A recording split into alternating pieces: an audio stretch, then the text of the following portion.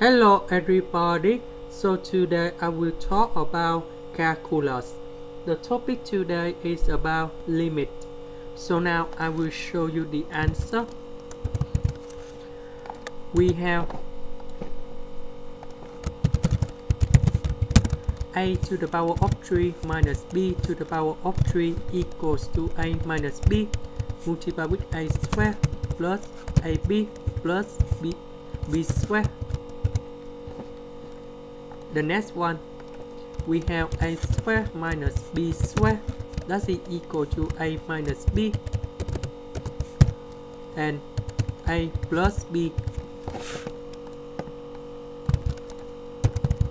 So this one, we got about 4 to the power of 3 and 4 to the power of 2.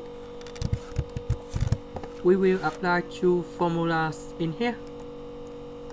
And we will go about s minus 4 s squared plus 4s plus 16. This one we go about s minus 4 s plus 4. We simplify s minus 4.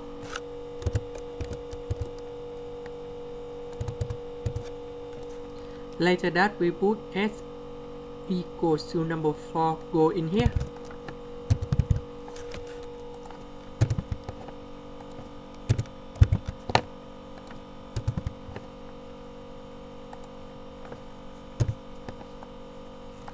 You got about number 6.